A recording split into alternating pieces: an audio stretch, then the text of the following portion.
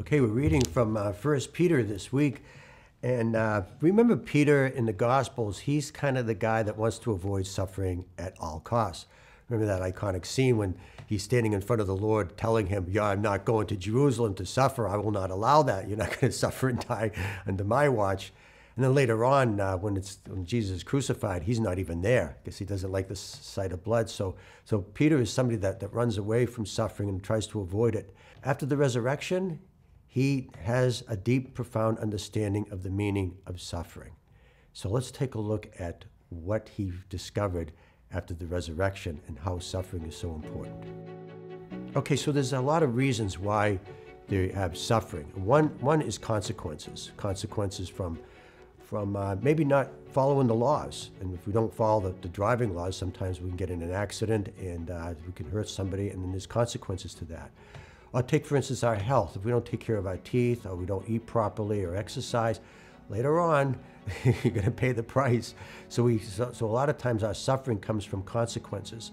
So Peter is not dealing with this kind of suffering that is caused by punishment. Now there's another kind of suffering, and this is through training.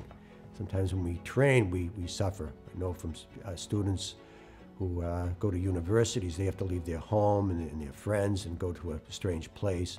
And then on top of that, if they go to a good university, they have professors that are very demanding. I know Harris, my videographer here, and myself went to BC, and they have some of the finest professors there, and they're going to be demanding. You got to study a lot, and you got to study hard, and it's difficult. I'm training for a marathon, and I go out for a run, sometimes at 4 in the morning, so I have to go to bed early. It's hard getting up that early. When I'm running, you feel discomfort and pain. You get aches and pains so we suffer through because of training to get us better. It's like when gold is purified in the fire. Peter is not talking about this kind of suffering either. So the suffering that Peter is addressing, that's the most valuable kind of suffering, is suffering that gives glory to God. Now that sounds nice and it's very biblical, but what does that exactly mean? So I'm going to break it down a little bit so we can really appreciate what Peter is saying here.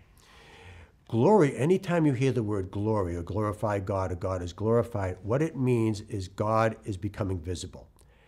And the reason why that's very important, because God is invisible. You can't see him. There's no way you're going to be able to see God in any way unless God reveals himself to us. That's what glory is. So when you hear the glory, that God is making an attempt, an effort to show himself to us. Now, one way God shows his glory is through his creation.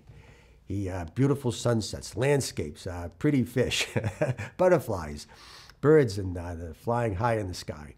These are ways that we see God's majesty, his artistry, his beauty, his intelligence, his power comes shining through. Another way that God shows himself to us, that makes himself visible, is by saving us. It's through redemption. It's when God is compassionate. He's merciful. He's kind. He's slow to anger. He embraces us in his love. He makes promises to us. He's holy. In other words, he's giving life to us. He blesses us with a great life. And God has all of these beautiful, wonderful qualities and characteristics. And we feel them when we are most vulnerable, when we are suffering, when we were down and out. That's when God becomes visible to us. So what Peter is saying here is that the way God is made visible is when we glorify God by our suffering. So anytime anybody offends us, when we are oppressed, or when somebody puts us down, or uses us, and is not grateful for us, or we have disappointments, Peter is saying that these are all opportunities to be able to show off God's wonderful qualities. Take, for instance, patience. You're never patient when everything is going right. No, we show patience when people cut us off on the road, or when people ignore us, or when people are late for a meeting. we show compassion, we show mercy, we show kindness and patience when we are suffering. And this is when the qualities of God really, really stand out. Forgiveness. We never show forgiveness if everybody's nice to us. It's only when somebody's mean to us or upsets us that we show forgiveness. So when somebody opposes us, we can, so let's say the neighbor neighborhood kid is playing baseball and the baseball comes through your picture window in the front, you can get mad, you can get upset, you can have a lawsuit, or you can say, I have an opportunity here to show off one of God's qualities. Now imagine if your life is like that. You see all the sufferings that we take on during the life as a moment to show off God's patience or God's kindness or God's mercy. The world's going to start to see God. God's going to become visible to these people, and they're going to be drawn to them. Everybody loves God's characteristics. They love to be loved. They love to have mercy. They love forgiveness. And all of these wonderful things. People are drawn to God if they just see them. But sometimes in our world, we go all day and we never see God's qualities or characteristics. So it's up to us to do that. It's up to us to really to show off these qualities.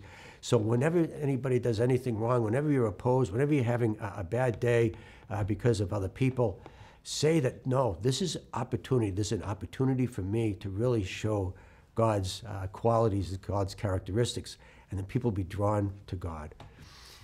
Peter, in this particular letter that we're reading today, is saying that Christ did that on the cross. That's exactly gave God the opportunity to raise him from the dead to show his greatness. Christ never died. We would never know about the resurrection. We never know about that God raises people from the dead.